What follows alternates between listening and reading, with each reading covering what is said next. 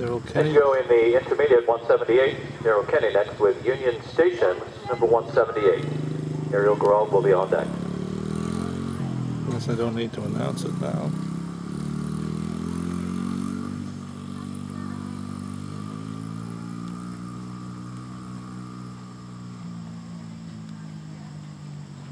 .131, Corinne Ashton, now riding in the preliminary division. Corinne with Bubble Sphere. This is number 131. Devin Dugan on deck.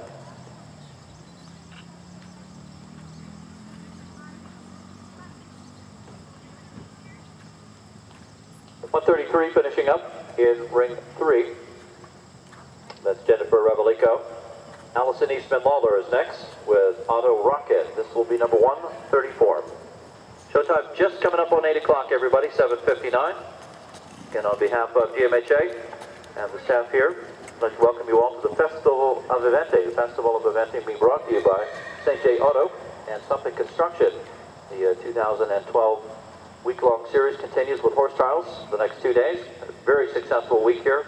3-day, extremely well turned out, well presented. Went really well. Yesterday we had a very good one-day horse trial as well. A little bit of a rain delay in the afternoon, but everything went very well. The courses are absolutely fantastic, and we welcome you all to the brand new renovated GMHA facility, hosting nearly 400 horses this week in competition. Remember, we do have food and vendors available at the youth center. They'll be set up there throughout the day. That's where you can get food from the cafe. A great staff and chefs doing a great job for you there throughout the week. They'll be serving breakfast now, good sandwiches, lots of cold drinks, etc. And then the tech shops and vendors are situated right outside the youth center there by ring 1.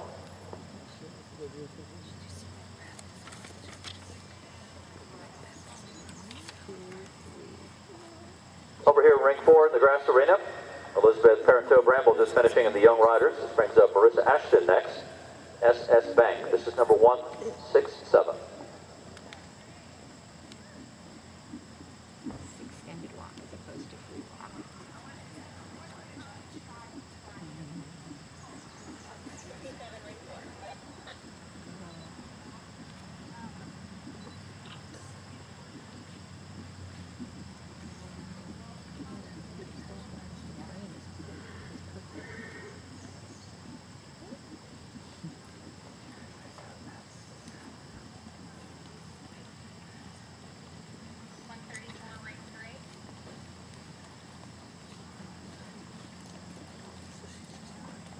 Down ring 3, Allison Eastman Lawler, Auto Rocket, 134.